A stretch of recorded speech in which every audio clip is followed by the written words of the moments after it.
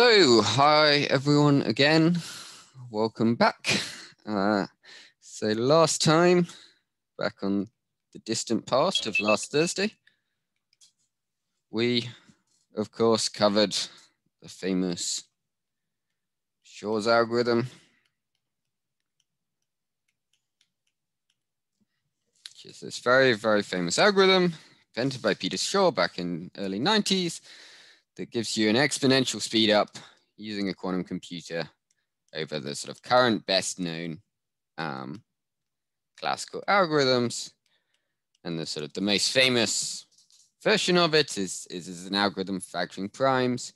It's, it's broader than that, right? Any time where you're estimating the period of, you can convert the problem into estimating the period of a function or to doing phase estimation, then you can apply a version of Shor's algorithm to solve it. But it's really a pretty limited set of problems where you can do that. So today, we're going to cover the other of the two famous quantum algorithms. There really aren't terribly many of them. They're hard to come up with, which is Grover search.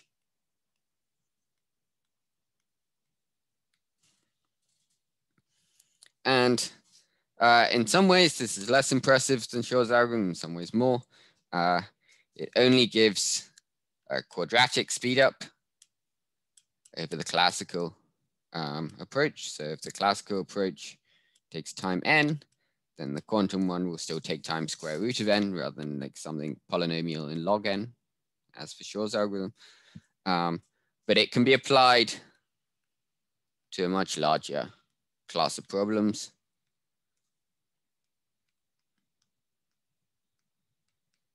Like with a significant fraction of classical algorithms, and any classical algorithm that involves searching, sort of exhaustive search of a space of possibilities or something like that, you can apply Grover search to and get some sort of speed up for a quantum computer.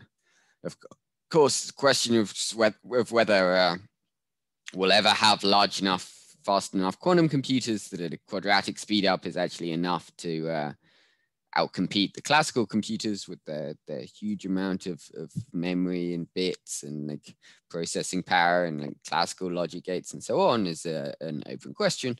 So it's not clear it will actually be valuable ever, but certainly there is a formal scaling advantage.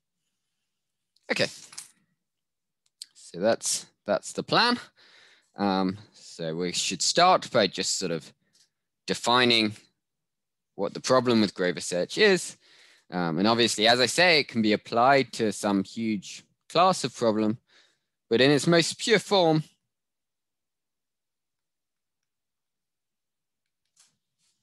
it's a query complexity problem.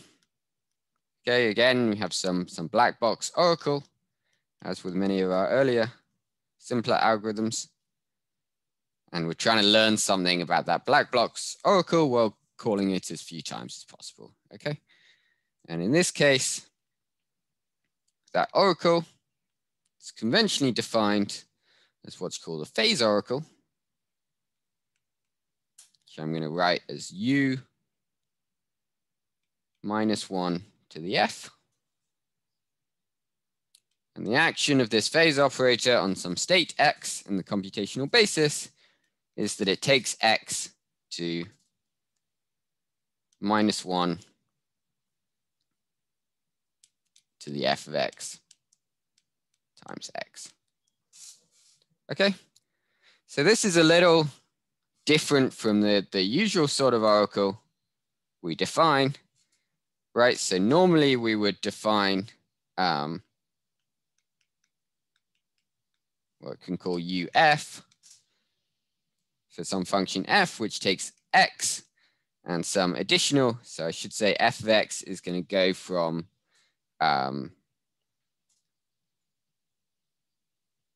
this is going to be equal to either 0 or 1, okay? It's going to be a map from an n-bit number x to a single bit, either 0 or 1.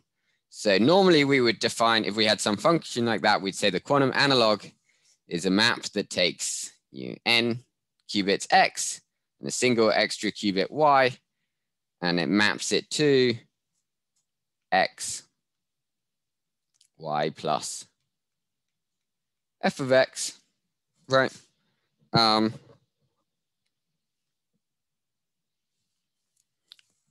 If we have an oracle like this, okay, it's very simple to sort of convert it into a phase oracle. They're pretty much equivalent sources of information about f of x. So how do we do that? It's very simple. We do apply UF to x tensored with the minus state, okay? And it's easy to check, this is basically what we did in Dodge's problem. Example that this is exactly the same thing as U is the phase oracle acting on x, and then the minus state just stays unchanged, right? This is just because if f of x equals 1, then the 0 goes to, in the minus qubit, then 0 goes to 1 and 1 goes to 0, and that just applies a phase to the minus state. Okay, so this is a slightly different formal oracle, formal black box source of information about the function f of x to the ones that we're more familiar with, but it's really pretty equivalent as a source of information. Okay, and for simplicity, at least for the moment, I'm going to assume that there's some x naught such that f of x naught is equal to 1 and f of any x not equal to x naught is equal to 0. Okay, so this function f picks out a single element x naught, and our goal from the Grover search algorithm is going to be just to find x naught. Okay, so hopefully that's clear. And hopefully it's also clear that this is a very general purpose, powerful thing to do. If you could do it efficiently, this thing, lets us. It's searching for the single element that returns a positive answer, right, to some function call. Could you quickly explain what you meant by this note? I think I just missed that in the middle of the page. So the point is that normally in our previous algorithms, rather than having this thing I've called u minus 1 to the f, which applies this phase of f of x is equal to 1, we instead talked about this function uf that basically leaves x unchanged and then adds f of x to this ancilla qubit, right? This extra qubit that was initially in the state y, okay? And what I'm saying is that if you can do that u of f, then you can also effectively do u of minus 1 to the f, can implement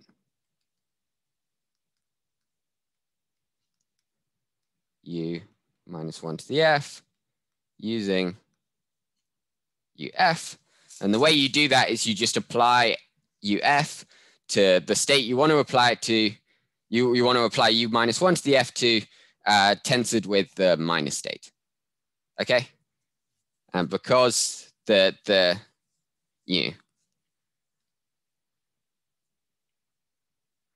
if f of x equals 0, then sort of the minus state goes to the minus state. If f of x is equal to 1, then the minus state, the 0 goes to 1 and the 1 goes to 0, but that just changes the minus state by a phase. Okay, so the only effect of this u of f is to apply a phase if f of x is equal to 1, which is exactly what we wanted u minus 1 to the f to do. Is that clear? Yeah, perfect. Thanks. Awesome. Okay, so our goal is to find this single element x naught, which has f of x naught equal to 1. Okay, and it should be pretty clear that classically, any algorithm to do this is going to need to do order big N called of f of x, right? Because the only way you can find x naught is if you happen to call x naught. And on average, that's going to take you at least n over 2 calls. Yeah, you might get lucky occasionally, but on average, that's what's going to happen. So back in the 1990s, there was sort of an open question that was clearly an important question of, we'd found all these exponential feet. Yeah, n equals 2 to the little n number of possible values of x, just to answer the question in the chat.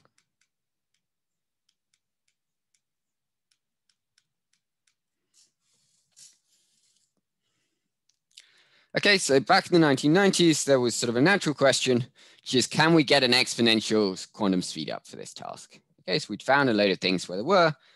This is a thing that takes an exponential time in little n, classically. Is this possible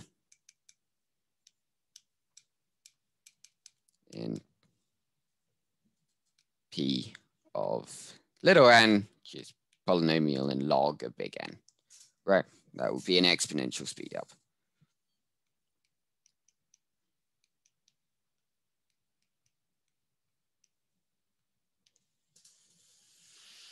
If you could do this, this would be sort of true, this would be the true spirit of the pop-sci idea that quantum computers just try everything at once and then find the right answer, right? Quantum parallelism, because it would be something that lets you, there's exponentially many possibilities, and it would let you find the right one in a polynomial time. Okay, so this would have been a huge deal, but in 1997, Bennett, Brassard, I think both on this. Vazirani is the V. I forget what the last B is. But they proved a theorem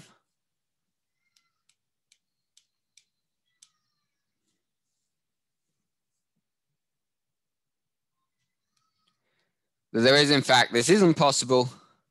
There's no quantum algorithm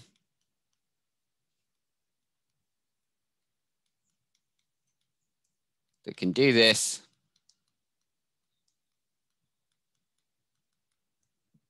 In less than order square root n calls. Okay, and we'll see at the end of the lecture the sort of rough intuition of how this proof works. But really at the time, as I understand it, they basically thought, okay, that's done. Just quantum computers don't help with this problem. They just assumed that the square root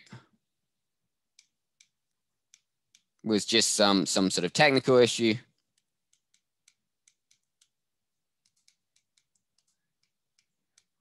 That really the answer was that quantum computers couldn't speed up at all. If they couldn't do an exponential speed up, then they probably really couldn't really do anything. And this was just a matter of like finding a proof that there was really a lower bound that was order n. Okay. But then just a few months later, Grover came out. So this was still in 1997, big deal year in the history of quantum search. And he said, actually, no, this lower bound of order square root n, there was a reason you had that square root. It's because solving the problem with order square root n calls is achievable after all.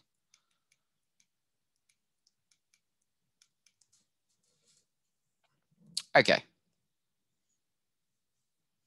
So how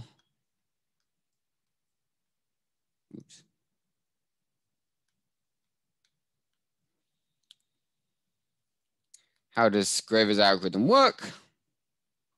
Well, it's pretty simple. It's going to use two unitaries. Going to be key to it. The first is u minus 1 to the f. Okay, which we can write for this simple case just as the identity minus 2 times the projector onto x0, right? Has an eigenstate of -1, that's x0, and all the other eigenstates are equal to 1. Second operator, unitary operator, which is again called D. It's a bit weird, it's not called anything involving U, but this is the conventional thing. It's called D for the diffusion operator. Again, I didn't really get that name, but it's the name that's used. It's going to be the following operator. It's going to be pretty similar. It's going to be 2 times a tensor product of n copies of the plus state, i.e. the state you get from Hadamarding n zeros, minus the identity matrix.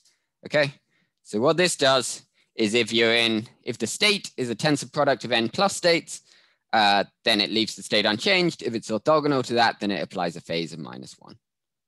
Okay, so we want to check that we can actually implement D efficiently. For query complexity question, this isn't a problem, but eventually we want to use this algorithm to efficiently do things with efficient circuit complexity. So we don't want our overhead in how many Ds we need to apply to be too big, how many gates we need to apply to implement D. Unfortunately, D is a pretty simple thing to implement, right? So we don't really care about an overall phase of -1. That's not physical. So we can also think of this as it's basically the same unitary as -D. It just applies a phase of -1 if the state is a tensor product of n plus states. Okay, but that's sort of not a thing we normally think about doing. So let's instead imagine doing it by Hadamarding everything. So that takes all plus states to all 0 states. But even all 0 states, we don't normally think about applying a phase conditioned on that. So let's then apply an X gate to everything. That takes all 0 states to all 1 states. And now what we're wanting to do is just apply a phase of -1 if the qubits are all in the state 1. Okay, does anyone know the gate that would do that? Apply a phase of -1 if and only if every single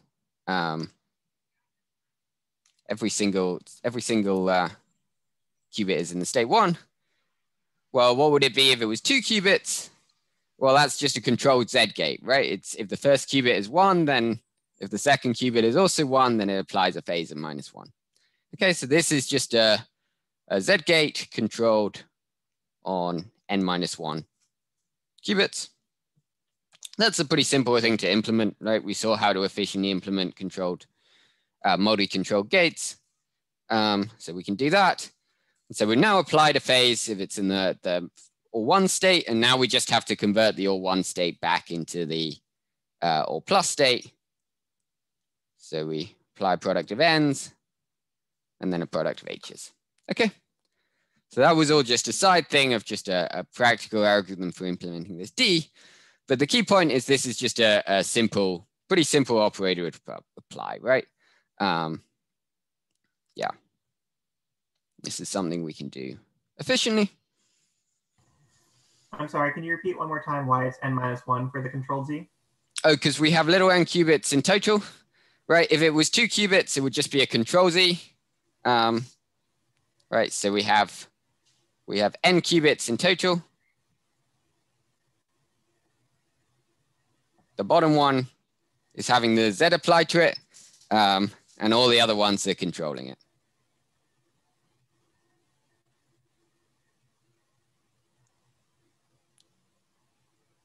Okay, but this is just, it's not that the bottom one is special, right? The thing about a controlled Z state is it doesn't matter whether the control target qubit is the bottom one or the top one. Same thing is true here. We could do which one of these we label as the Z and which we label as the n-1 controls is irrelevant. It's the same gate either way. It's just a gate that applies a phase of -1 if they're all equal to 1. Okay. See, thank you. Okay, so then our Grover circuit is going to be really very simple.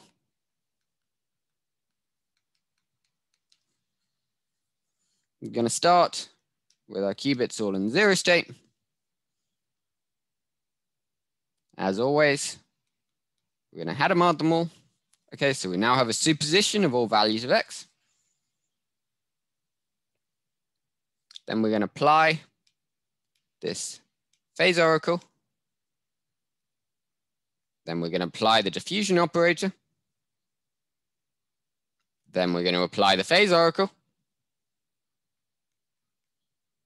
Then we're going to apply the diffusion operator.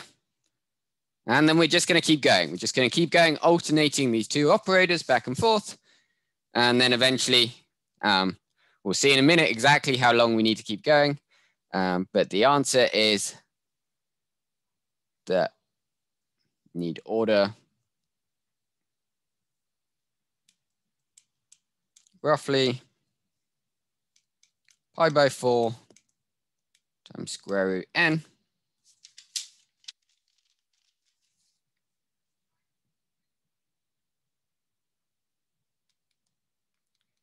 by 4 2 to the little n over 2 iterations. Okay. And then eventually we're just going to measure the qubits and we're going to hope that we get X naught. Okay. Is it clear to everyone? Any questions about like, what the algorithm is for? How the things it consists of, the gates it consists of. Otherwise, I shall go on to explaining why it works. Okay. So is your X not like, is the output a binary of like a binary number? Yeah. That X naught? Yeah. So all these like whenever I've been writing X here in states, that means a binary representation of X on n qubits. Okay. Okay.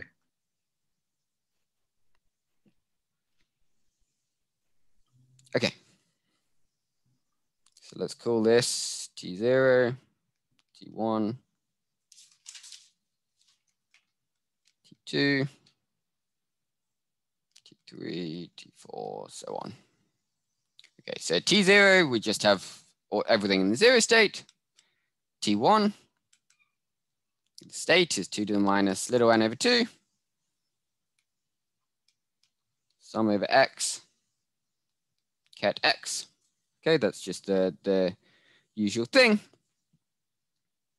We're going to write this in a slightly odd way. Going to write it as 2 to the minus n over 2, or 1 over square root n, times X naught, plus 1 over square root n minus 1 over n, times some normalized state X naught perp, which is perpendicular to X naught. Okay, so X naught perp here is just equal to 1 over square root of n minus 1 times sum over X not equal to X naught of X. Okay, it's just the part of this whole state that's orthogonal to X naught. Okay. So now I can just imagine, forget about every state other than X naught and X naught perpendicular. And forget about the fact that the amplitudes can be complex. And I'm just going to draw this as a 2-dimensional vector space.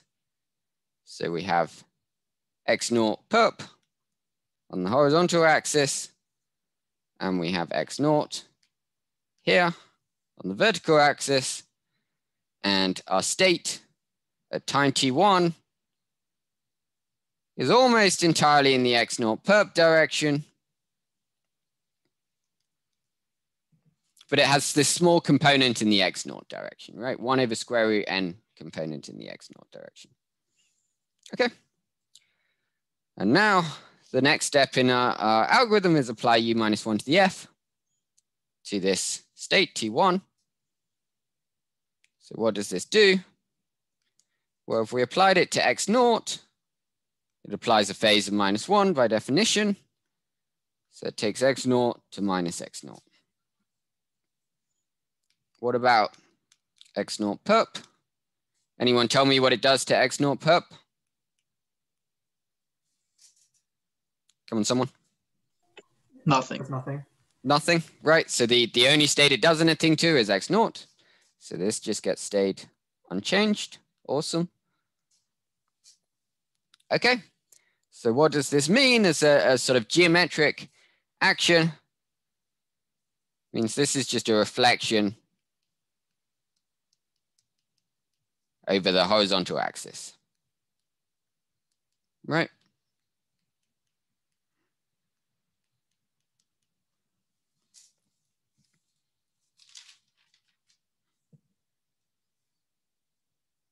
So we can do this. Okay, so the x naught component gets flipped. So it goes down here. So time t2, the state looks like this. Okay. Now what's the next step? Well, now we need to apply this diffusion operator, D, right? Okay, so what does this do? Well, it doesn't do anything nice to either x naught or to x naught perp, but D acting on 1 over square root n x naught plus square root n minus 1 over n times x naught perp, right? That's, this whole combination is our original state that's just a superposition over all values of x, or equivalently a product of n copies of the plus state, right? That clear to everyone? And what happens to that when we apply the diffusion operator to it? Well, that's the lone eigenstate with eigenvalue +1 with the diffusion operator. So this gets mapped to itself.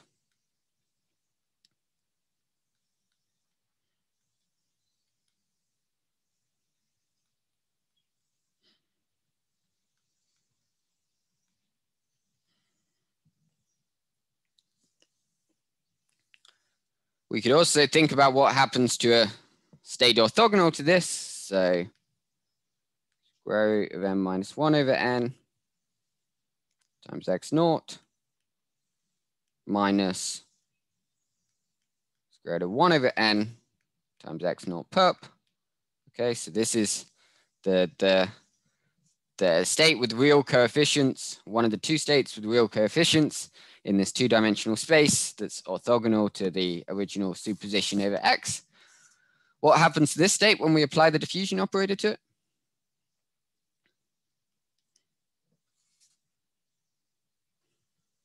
Anyone tell me? So the diffusion operator has one eigenvalue that's equal to 1, which is all plus states, or superposition over all values of x, and every other eigenvalue has eigenvalue -1.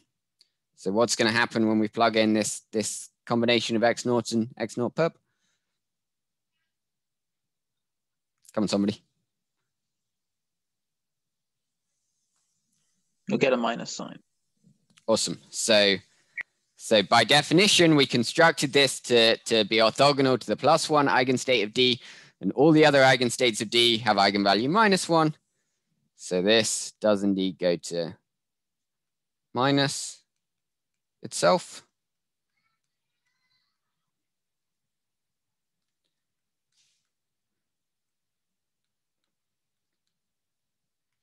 So can anyone tell me what this operator does as like a geometric action on this two-dimensional space?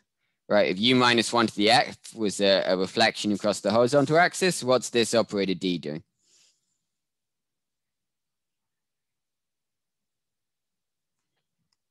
So it keeps anything in this sort of initial direction, like a point here or something, unchanged.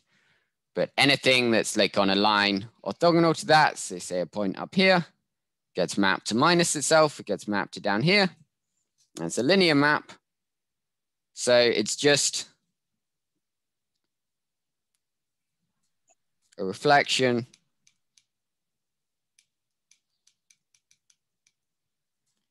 across the psi t1 axis, right? The axis defined by an initial state that's just a superposition of all values of x. Okay, is that clear to everyone? Okay, so let's apply this reflection to our state at time t2. So it gets mirrored across the state at time t1. And it goes to state time t3. It's going to be up here. Okay.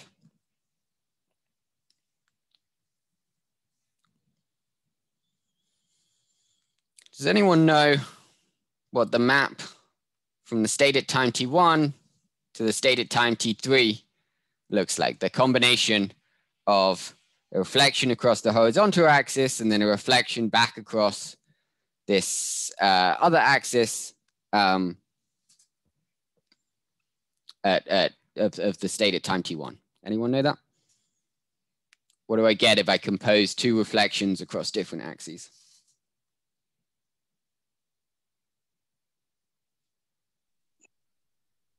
Some sort of rotation. Awesome. It is indeed some sort of rotation. Anytime you compose two reflections, you always get a rotation.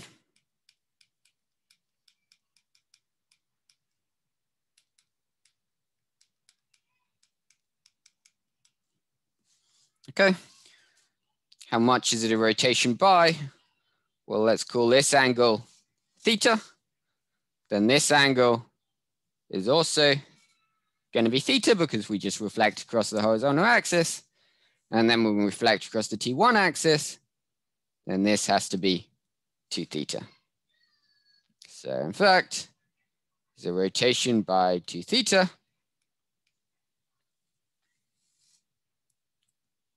What's theta going to be? That we can work out, right? The opposite is 1 over square root n. The hypotenuse is 1.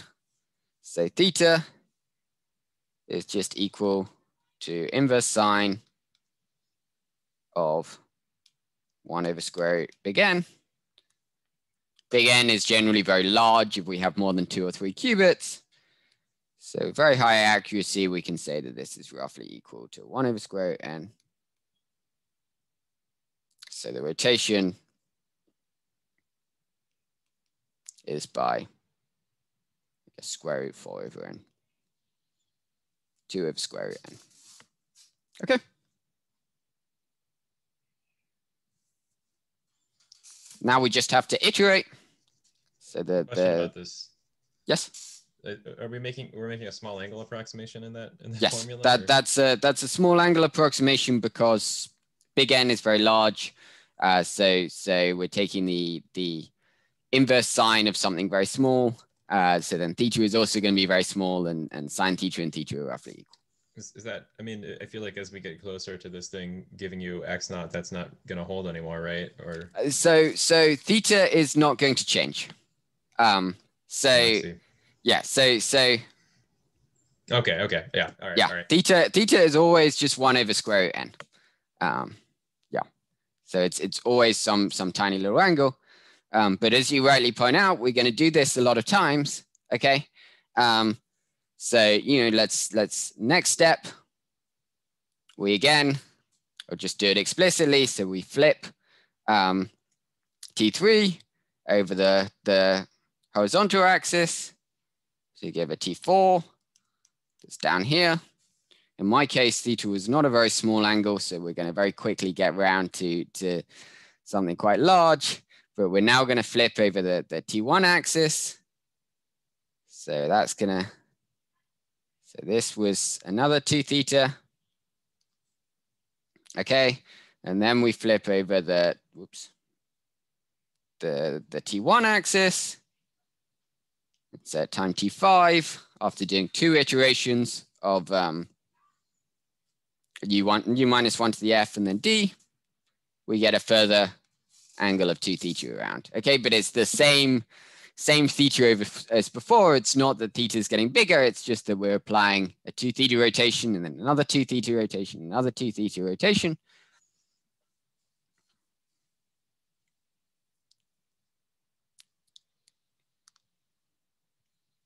So if we have apply d and a u minus 1 to the f, k times, that ends up being a rotation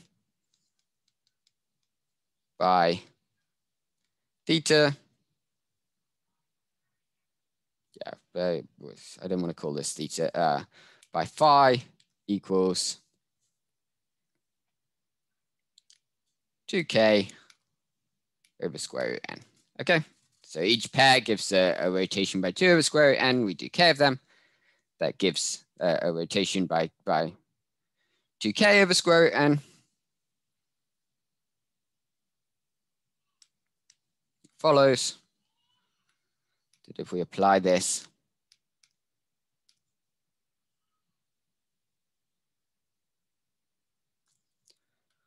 pi by 4 times square root n times, okay. This obviously isn't an integer, but we could imagine doing sort of the floor or ceiling, or just round to the nearest integer.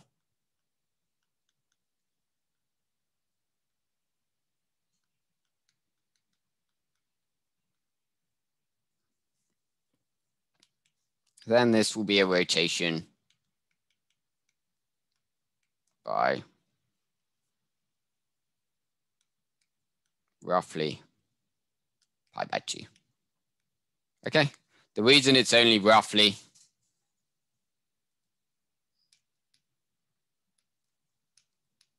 is that we had to approximate pi by 4 times square root n times an integer. But if each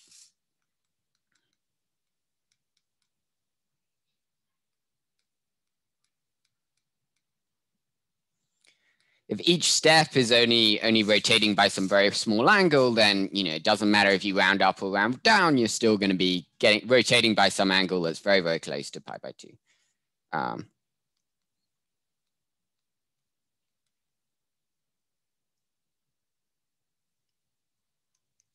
Okay.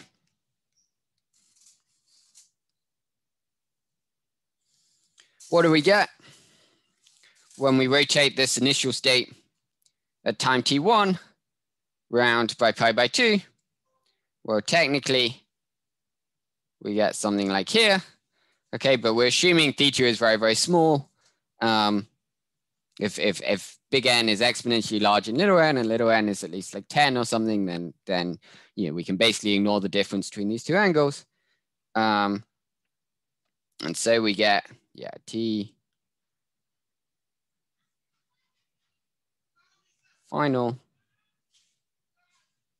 is basically going to be in the x naught direction. Okay, give me some angle very, very close to x naught. D u minus 1 to the f to the power pi by 4 square root n, acting on our superposition over x,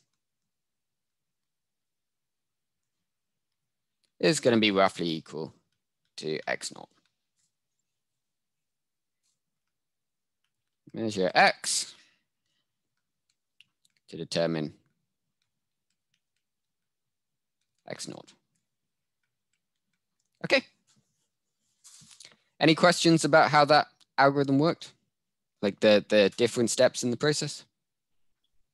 What happens if your initial x is almost as, it's like x naught is almost as equivalent to x? It's like very close to the initial x.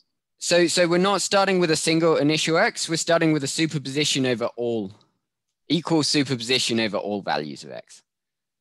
Is that clear? Okay. Right, our initial state is written here. It's a superposition over all values of x.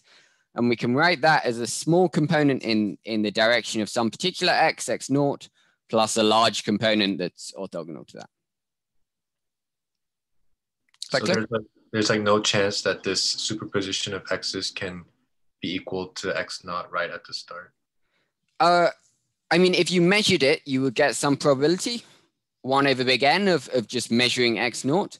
But yeah, because it's an equal superposition, then it's like, as a quantum state, it's guaranteed to have an equal weight in each of the values of x, and hence including x naught. Yeah, okay, yeah, I see like the flaw in my thinking. Cool, that clear? Awesome. Thanks for the question. Okay. Okay. Nice. So we've succeeded. And moreover, we did so with a quadratic speed up. Yay.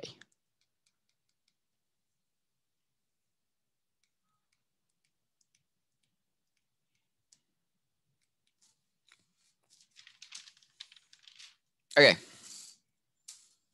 So Grover search is one of those things that, you know, if you had really good quantum computers that were like comparable in size, at least to your classical computers, it would be valuable. It does like give you speed ups and useful things that you want to do. But the sort of way it's often described is not, the uses that people talk about are not the things it would actually be useful for. So what is Grover search actually good and bad for?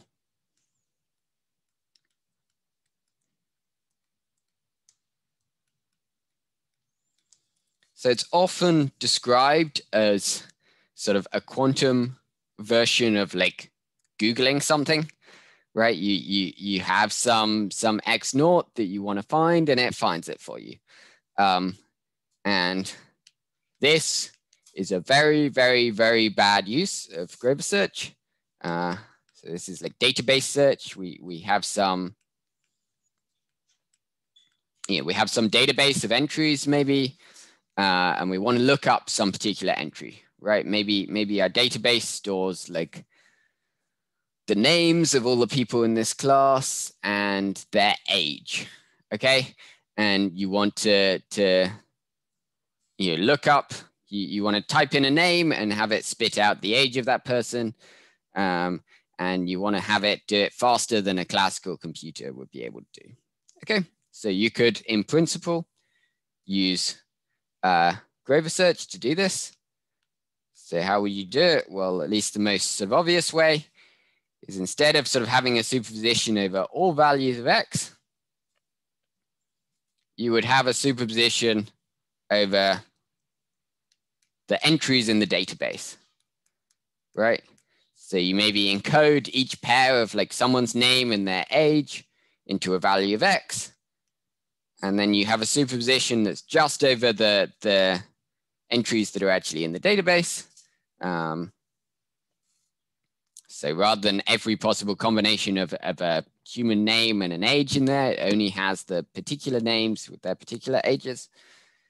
And then if we did that, we could use Grover's algorithm to find item in the database in order, square root, and time. Great. So why, if it works, why did I say this is a bad use of Grover search? In fact, a completely, totally useless use of Grover search. There's two reasons. The first is that we just assumed that we had this state that was a superposition over the x's in the database, right? If I have some database that's like a classical database or something, and I want to load it into this quantum superposition, I'm going to have to read all the entries in the database in order to do that. Because if I haven't read my classical entry in the database or like, heard what it is in some way, then I'm not going to be able to create the superposition. There's no shortcut there. So just loading the database into that superposition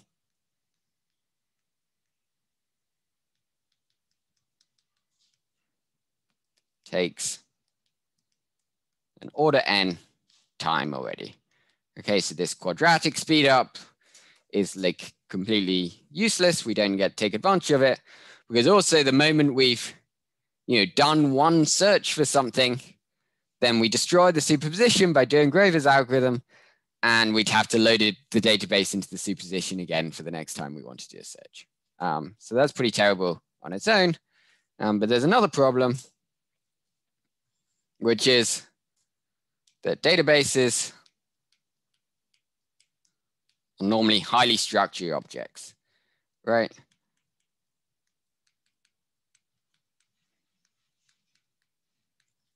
So Grover search, the power of it is letting you efficiently look through a list where you have no idea about any of the elements in the list and what they might be. And so otherwise you would just have to literally look at every single element of the list. In practice, if you have some sort of database, we're not going to be complete idiots. We're going to store that database in something like listing names by alphabetical order or something like that, right? And if I have names listed by alphabetical order and I have a particular name, John Smith, then I go, okay, the last name starts with S. So I'm going to start maybe checking the middle one. I'll see, okay, the middle one starts with P. So I want to look after that. So now I'll look 3/4 of the way along, maybe find something close to S, and I can use binary search to find the element I'm looking for in a logarithmic time. So having a structured database allows efficient classical search anyway. Makes Grover search doubly pointless.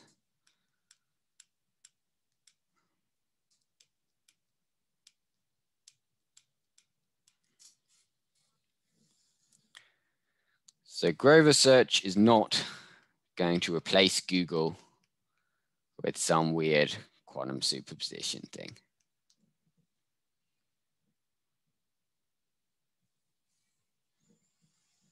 What is it useful for? Let's look at the good use of it. The good use of it is searching for some solution to some problem.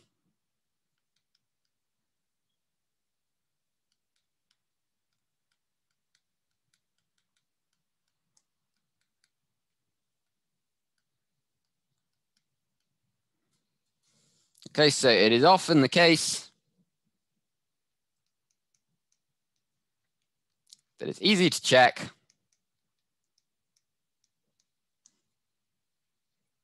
whether f of x equal to 1 for some function f, but hard to find such an x. Right, we've come across problems exactly like that before. Someone tell me what they are. Back in lecture 7 when we were talking about complexity classes. Yep. It's a verifier. Yeah, so it's problems in NP, right? Is the classic example. Problems, NP complete problems, maybe problems, hard problems in NP, but aren't known to be in P.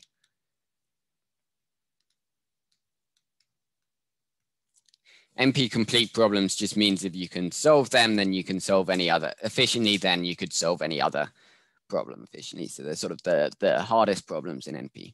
But don't worry too much about that. Just problems that are in NP, but not in P.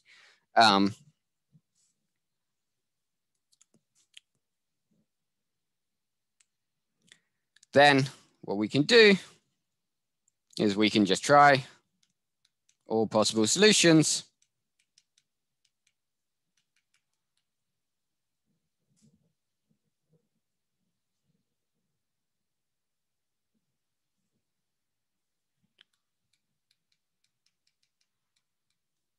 And superposition. Okay, so we can have the different values of x represent possible different inputs to our problem.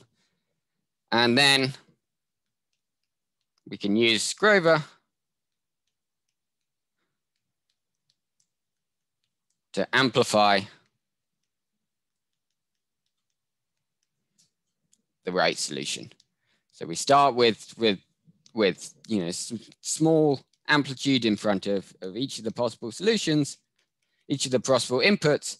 And then we use Grover search to make the amplitude in front of the solution we want that has f of x equal to 1 bigger and bigger and bigger and bigger. Okay, so this is really the sort of classic thing, as I say, that everyone wants quantum computers to be able to do. The problem is that it still takes order square root n time.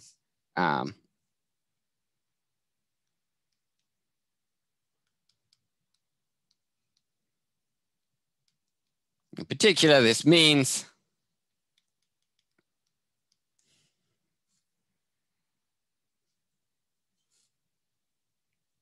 right, if your input is size n, then this is order 2 to the little n over 2.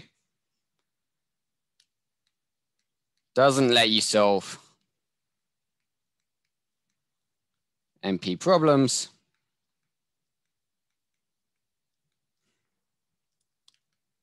In polynomial time, in little n, size of the input.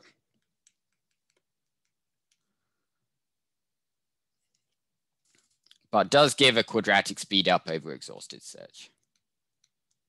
Right, exhaustive search just means classically try literally every possibility and see what you get. And that will take 2 to the little n time rather than 2 to the little n over 2.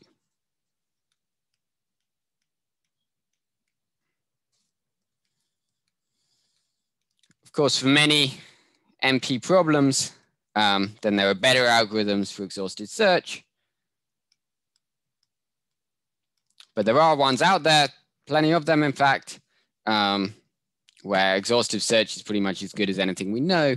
And so in that case, Grover search does give an improvement. And also often even these like better solutions, better algorithms, you can sort of Grover them as well and get the same sort of quadratic speed up over that algorithm. Okay, so just to be very explicit, so for example, the subset sum problem, right, recall that we have some set of integers. We want to know whether some subset adds up to 0.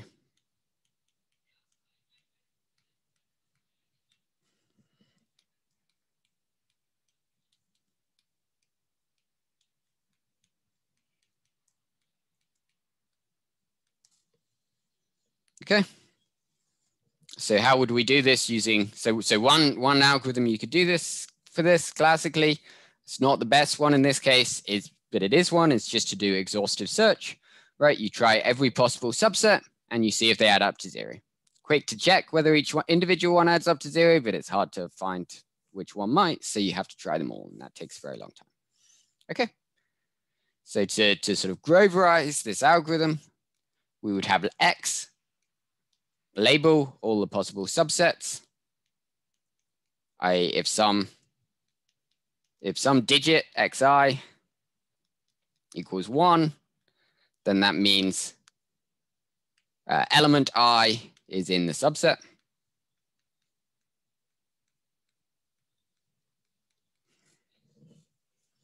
And we would have f of x, which is some easy to implement little circuit because it's an easy to implement classical algorithm.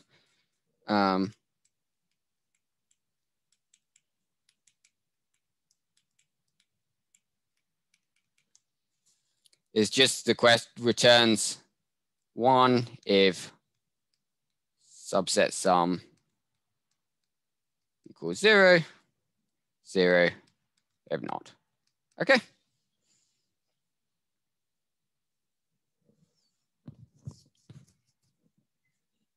Then we just do Grover search. And in time,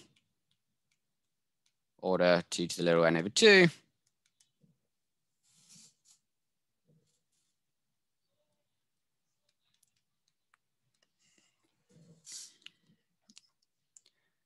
Returns, if there is a unique x0, such that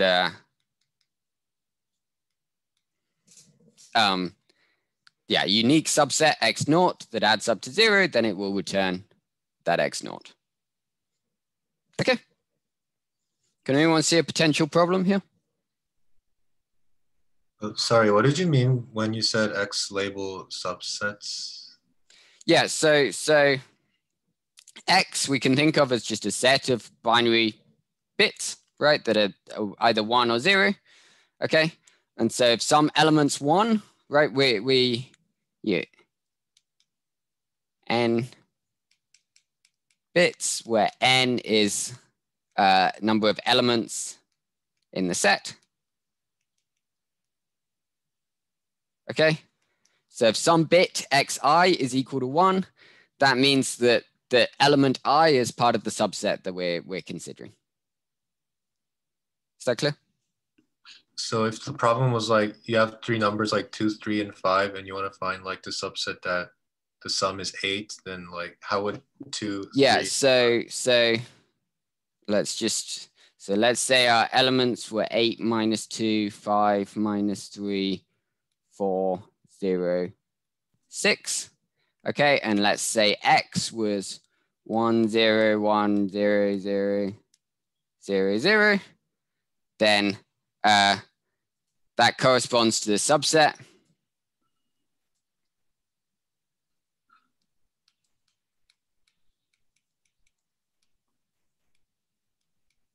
Eight and 5. Okay, 8 because 8 is 1 has 1 in x, and 5 has 1 in x, and all the others are 0. And then f of x is just the sum of x. 8 and 5 is not equal to 0, so f of x is equal to 0.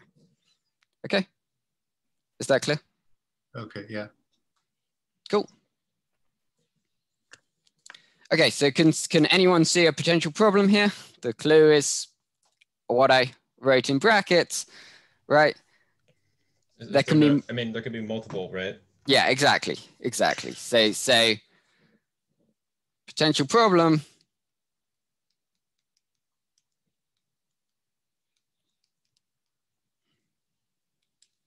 What if there's more than one solution?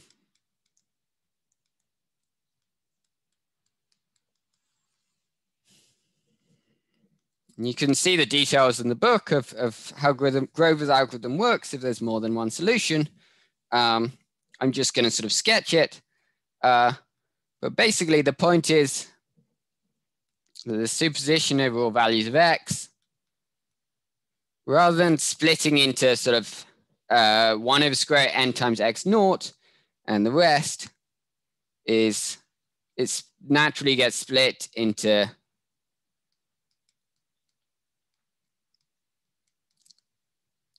superposition over the x's where f of x equals 1, and a superposition over the x's where f of x equals 0, right? So when we apply UF, this state, we'll call this x good, and this x bad. So u minus 1 to the f takes x good to minus x good, and it takes x bad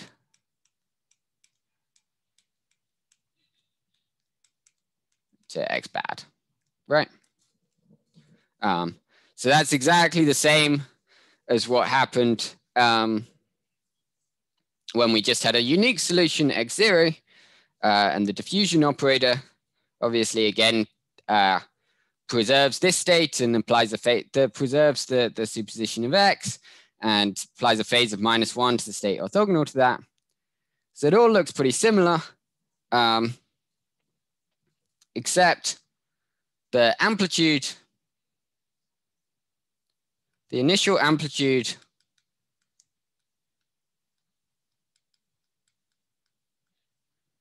for the x good state depends on the number of the solutions, right?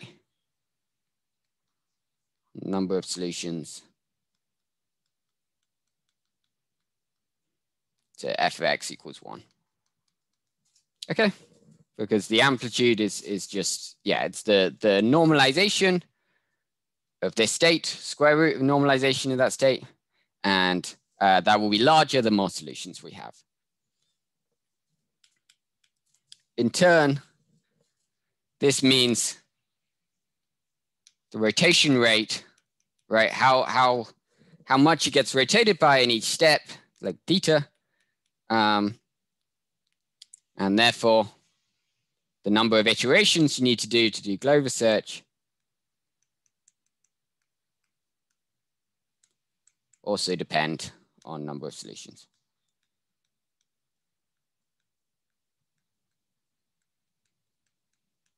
So if you try to implement Grover's algorithm thinking there's only one unique solution, x naught, and there was actually two, then you'll have rotated, the state will have been rotating at twice the rate you thought it was. So rather than ending up at the sort of x good in the vertical direction, it will have rotated twice as far around and ended up being in the x bad state. And so when you measure it, you're not going to get an example of a solution. You're going to get an example of something that's not a solution. Okay, so this is a problem. There's two fixes to this problem, both of which work pretty well. The first is a very low-tech fix, which is just try for repeatedly implement Grover's algorithm, assuming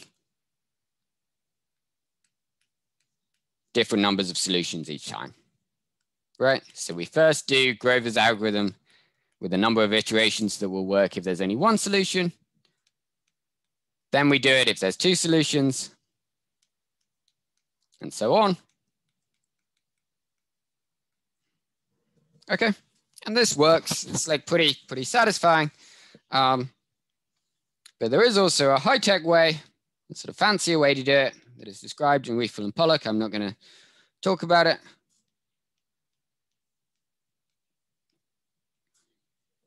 But basically, the way it works is you combine Grover search with a quantum Fourier transform to actually estimate how many solutions there are. Basically, the rate at which it rotates around is determined by the number of solutions, but that's like a phase in a phase estimation problem, right? And so you can use quantum phase estimation on the sort of Grover algorithm, with your unitary being the unitary used in the Grover algorithm, in order to estimate the number of solutions, and then you do Grover search with that number of solutions to work out what the state actually was. Okay, but yeah, that's really not important. It's mostly a side thing. The thing you should just take away is that yeah, I'm gonna get rid of that and just write more than one, because I'm not sure it was legible. The thing to take away is that the algorithm does generalize the case where there's more than one solution. It's just slightly more complicated to deal with if you don't know how many solutions there are. Okay. Any questions about the sort of applications of Grover stuff?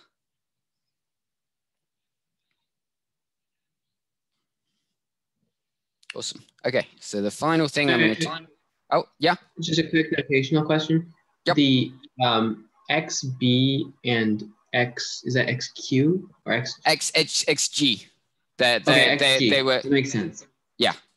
They're just a label for these two states. I'm just using them to refer to the superposition over the good x's, where f of x equals 1, and the superposition over the bad x's, where f of x equals 0. Is that clear? Yeah.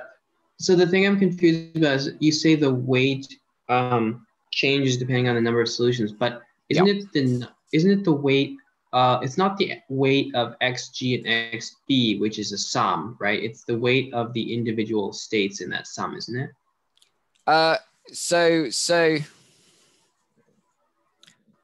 Yeah, so what matters?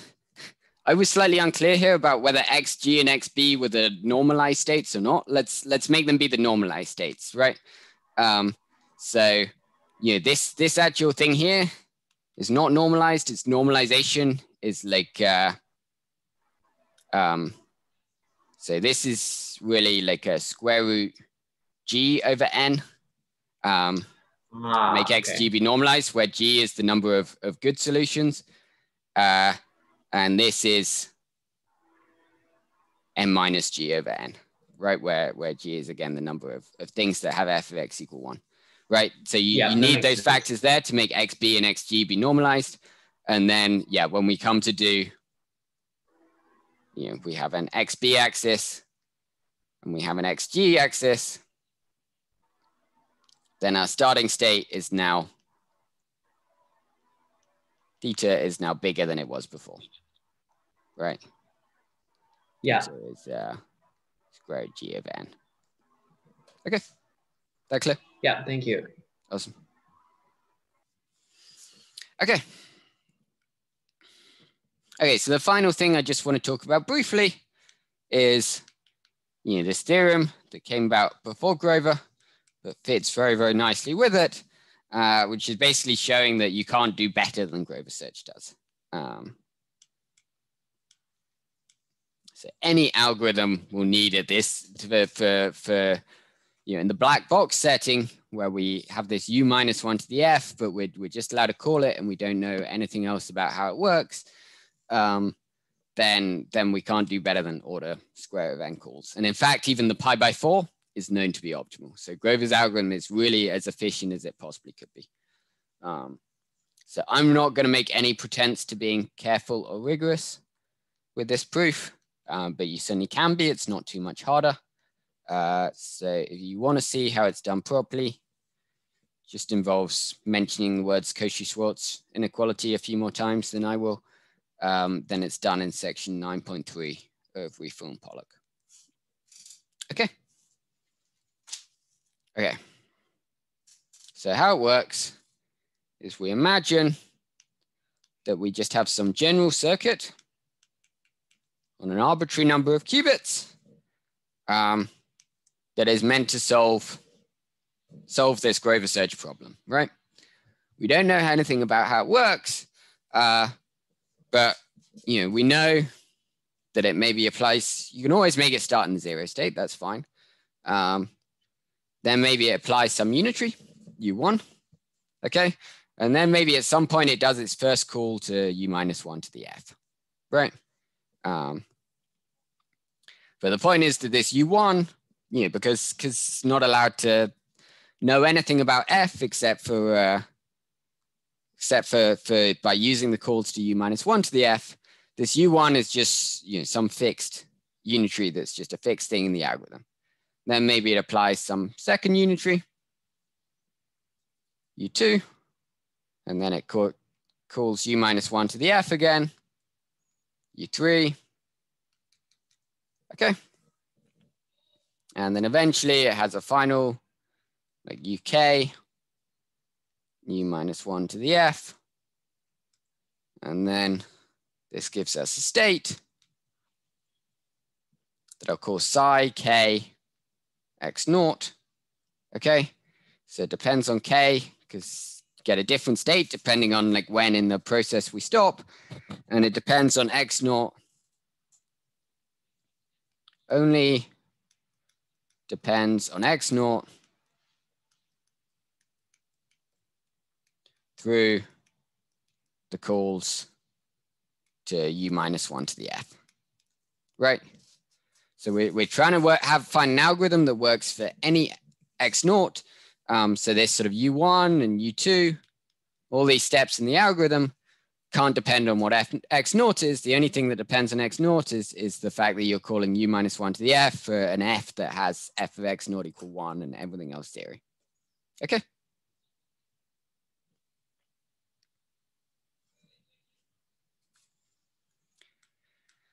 At the end of the whole process, we need to learn x naught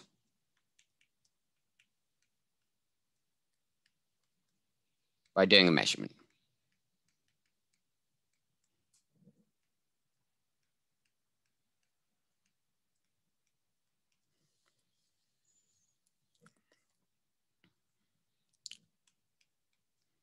This means that if we have any x naught and x naught prime that are different, then the inner product of psi, if we used x naught, and psi, if we used x naught prime, needs to be very small, right? It doesn't have to be exactly 0 because the measurement, we only have to learn x naught with high probability. Yeah, for all, whenever these two things are distinct, they need to be able to be distinguished by measurement, and that means that they have to be close to orthogonal. If they're not, if their overlap is pretty big, if they're pretty similar states, there's no way that a measurement is going to be able to distinguish them. Okay. So well, we're going to prove. Yep. Sorry, is the meaning of this inner product you have some function f and some function f prime with two different. Exactly. Yep. Yep. So f here, assuming f naught, x naught equals 1, f of x naught equal to x naught is equal to 0. Okay, so f depends on x naught. And in this case, we're using two different f's, one of which uses x naught and one of which uses x naught prime. Okay, and we to accurately learn x naught in one case from our measurement and x naught prime from our measurement in the other case, then they need to be close to orthogonal states because otherwise the measurement will give them the same outcome most of the time. Okay. Okay. So we're going to define a new state that I'm just going to call psi k, which is just going to be the whole circuit without any u minus 1s to the f's put in there at all, right? So we just do the same circuit, but we don't, it's imagining there just like isn't any x naught. And so u minus 1 to the f just doesn't do anything.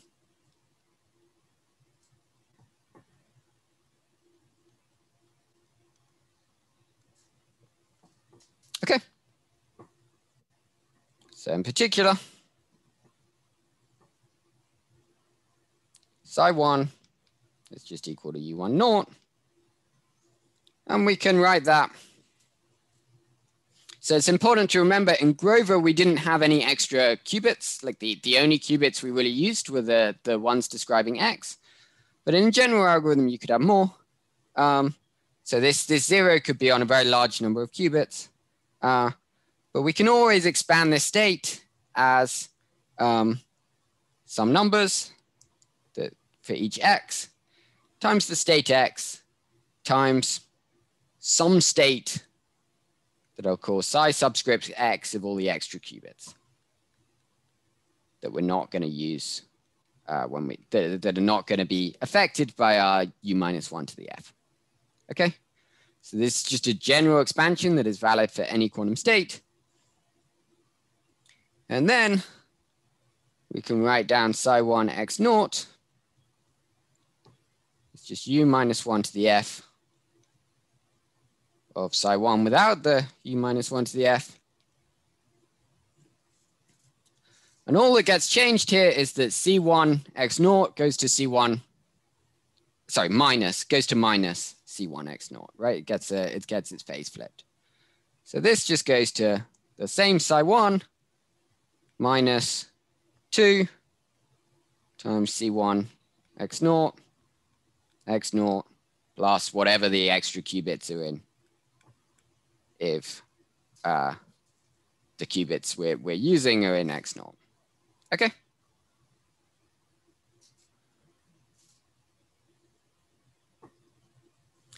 These C1x's squared all have to add up to 1 because the state is normalized. So for an average, and this algorithm needs to work for any x naught. So on average, C1x is order square root 1 over n. Hence, for typical values of x naught, not necessarily for all x naughts, but for average ones, And again, the algorithm needs to work for any x naught. So we can think about the average ones. Then this state is just psi1 plus something that's like order 1 over square root n. Okay. The only thing that got changed was this little part of the state. And in general, that will be very small. So applying this u minus 1 to the f hasn't really changed the state very much at all. Okay.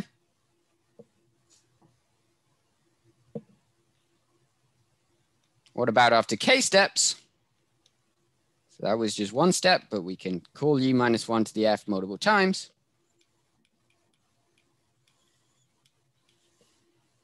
Well, at each step, we can have the same sort of like, applying the u minus 1 to the f can create the same order 1 over square root n change in the state.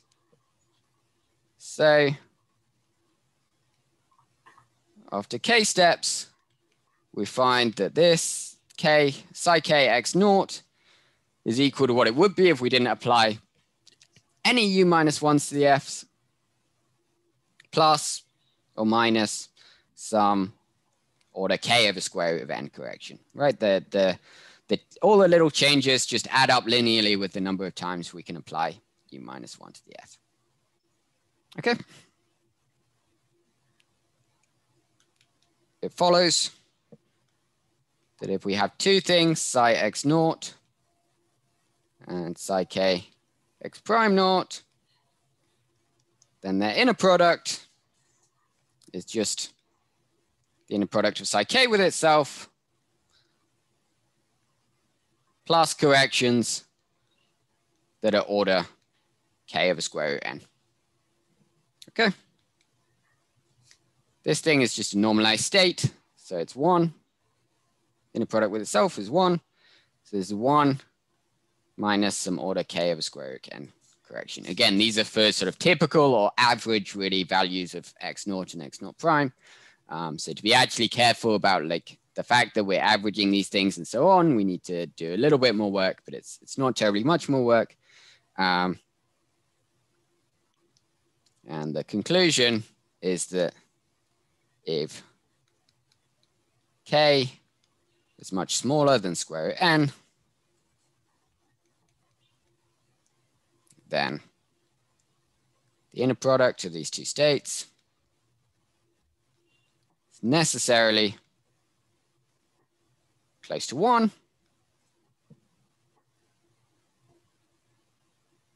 And they can't be distinguished by a measurement.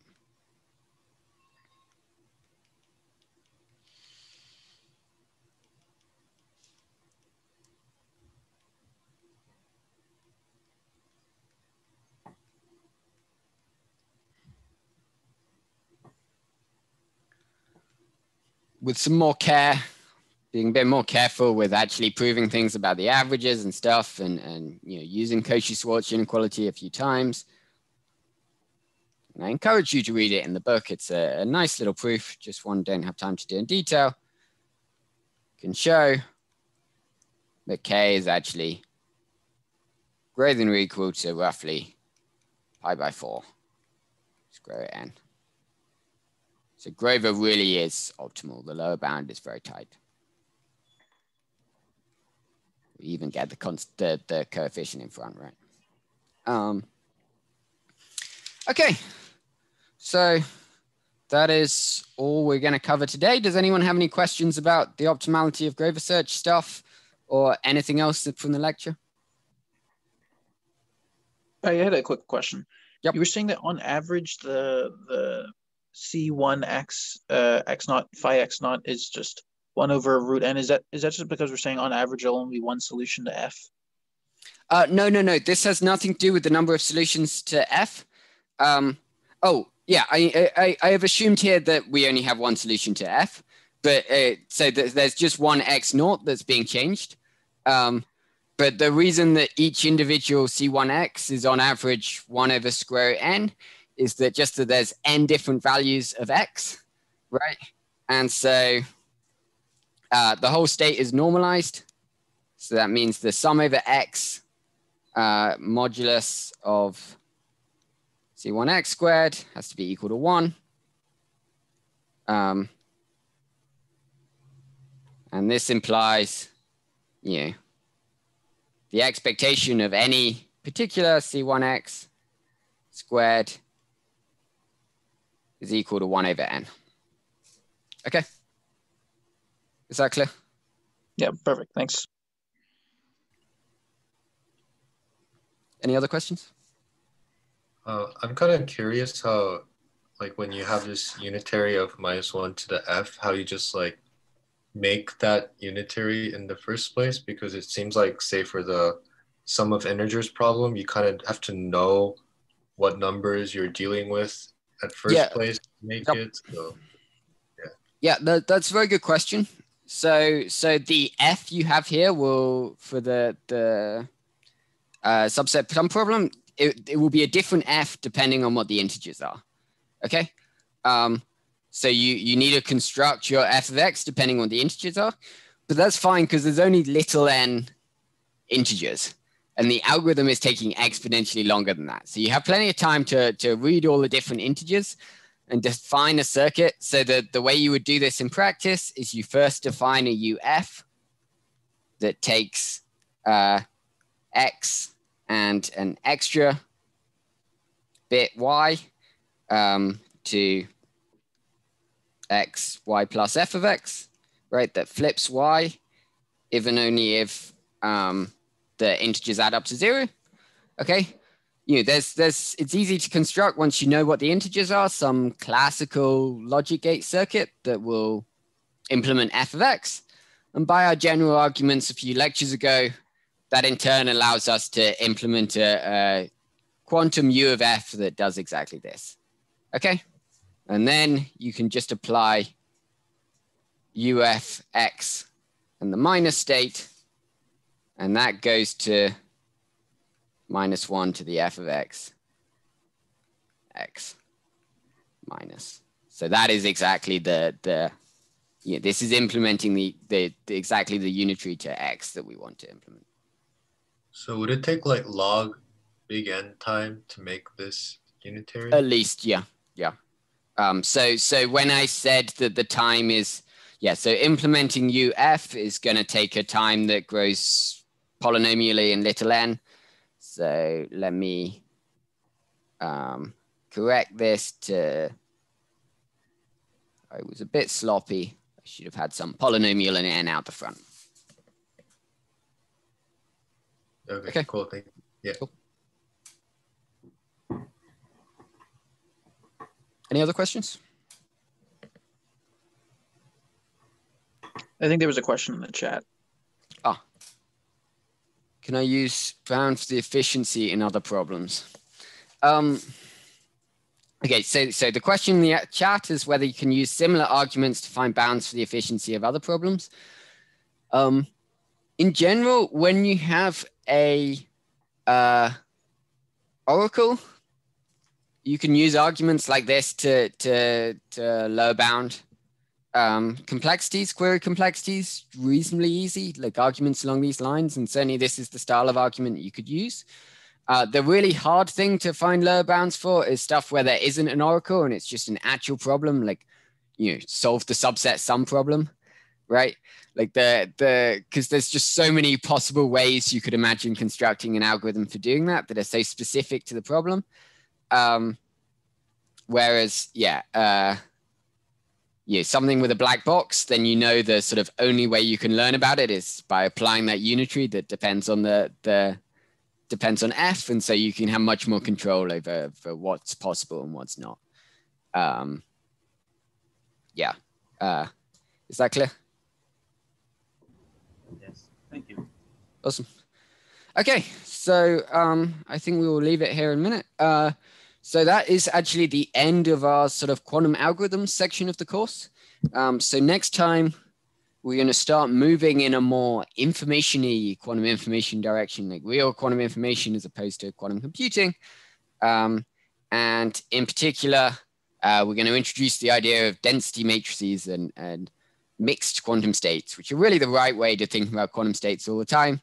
It's just when you're thinking about algorithms, it happens that you can sort of avoid talking about them for a while. But so we're going to be going back towards like pure quantum mechanics formalism stuff. they're very neat and cool and exciting. So yeah, come along on Tuesday. Look forward to it. Okay, let me stop the recording.